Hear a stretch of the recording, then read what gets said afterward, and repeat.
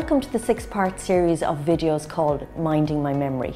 My name's Martina and I'm an occupational therapist working with people interested in learning more about their memory. If you've concerns about your memory, the good news is there's lots you can do to help yourself. And this series of videos will give you lots of ideas to help you manage your memory. Areas we'll address will include how your memory works, paying attention and safe driving, coping with stress, lifestyle and well-being, how we communicate and stay in touch, and lots of practical tips for helping your memory. Mild memory issues are more common than people realise, as sometimes people are slow to talk about them. People are becoming more open about memory issues and are getting the help and support they need to manage well. Addressing memory issues early can be really helpful and can help prevent worries and difficulties building up.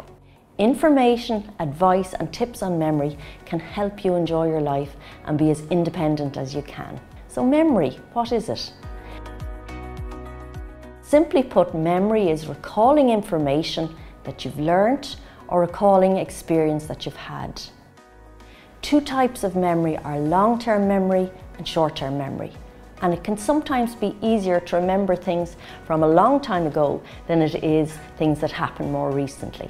For example, childhood memories can be very clear, but there can be more difficulty remembering things that happened yesterday.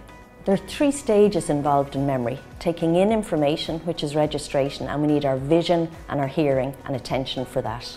We need to store the information, this is retention, and then getting the information back when we need it, and this is retrieval. So what causes memory loss? For most people, minor memory lapses are a normal part of life, and we all forget things every day. Sometimes we can forget things, it's because the hippocampus part of the brain is vulnerable to aging. And for some people, changes in blood flow and circulation can occur in different parts of the body, and this includes the brain, and this will affect our memory.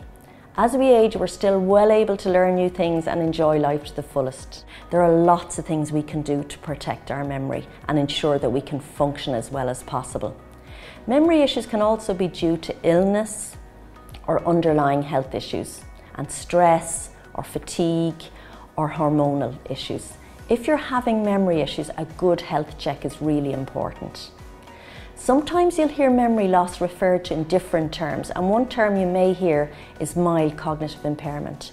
And this is when your memory loss and thinking difficulties are greater than what you'd expect for a person of your age. There's many things you can do to help your brain work as well as possible. So what kind of things do you tend to forget? Possibly people's names, appointments, where you left something, or medications. And we'll discuss in video 6 practical tips to help with these areas. This video is a great starting place. If you're worried, we'd also like to encourage you to share your worries with your family or with a friend, and we'll discuss more about this in the upcoming videos. In the next video, we're going to talk more about the whole area of attention, and we're also going to address the area of safe driving.